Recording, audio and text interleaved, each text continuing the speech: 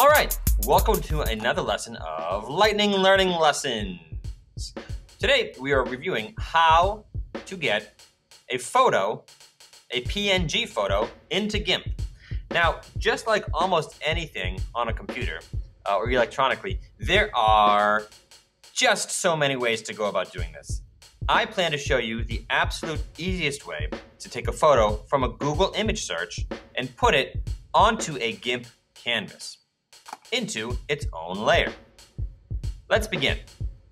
So to begin, you of course have to have Google open. Now, up here in our URL bar, we're going to do a search for the word, or the words, cute puppy PNG. Search.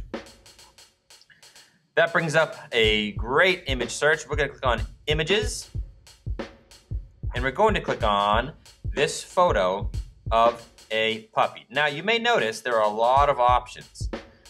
This option, our first option, is no good. If you notice, it shows this nice cute dog, but behind it, it shows the squares. You may think that's what you want, but it is not what we want. We want a photo that in the thumbnail, which is the smaller version, the thumbnail, it shows a solid background of white.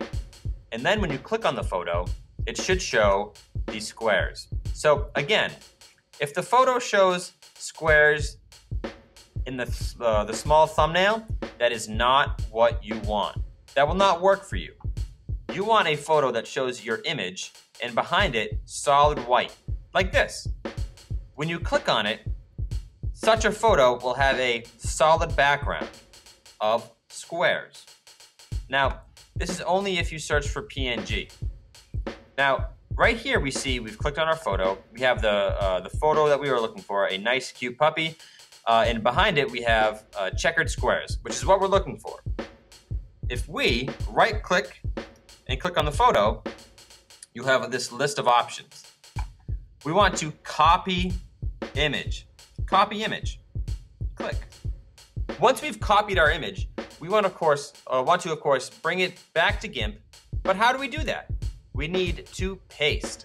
Once you copy something, you almost always are going to want to eventually paste it.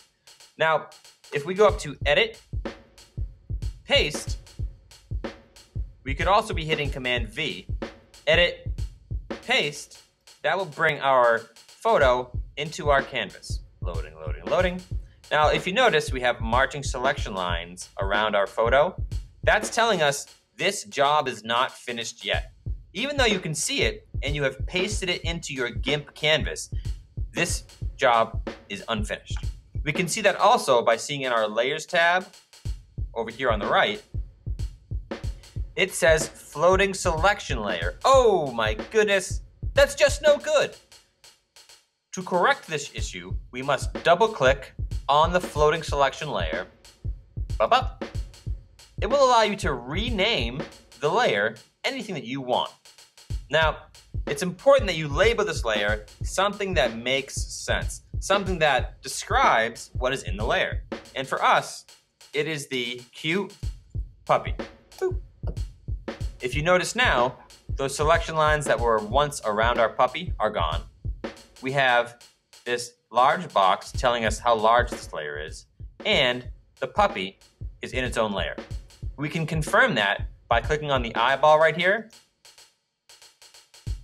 and hiding or showing our image.